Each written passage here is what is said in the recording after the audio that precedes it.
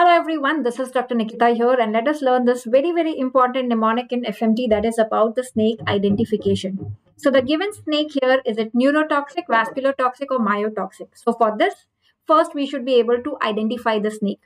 So what do we see in this image of the snake is that there are these diamond shaped marks. Okay, so these diamond shaped marks, remember, are seen in viper. Okay, so viper has this diamond shape. How do we remember? Viper is V and invert this V, so that makes it a diamond. So when you see this diamond shape like the V and the ulta V, that is a viper. And remember V for V, that is vasculotoxic. So the given snake is vasculotoxic because it's a viper, because it has this diamond shape. What snake is this? In the snake, we are seeing the straight bands. Okay, we are seeing the straight bands.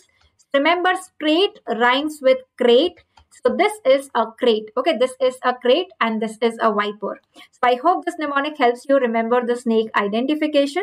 Thank you so much for watching, and do join me for the free live classes on the Unacademy app at 5 p.m. Use the code Dr. Nikita Live. Thank you so much. Goodbye. Take care and keep studying, keep revising and keep winning.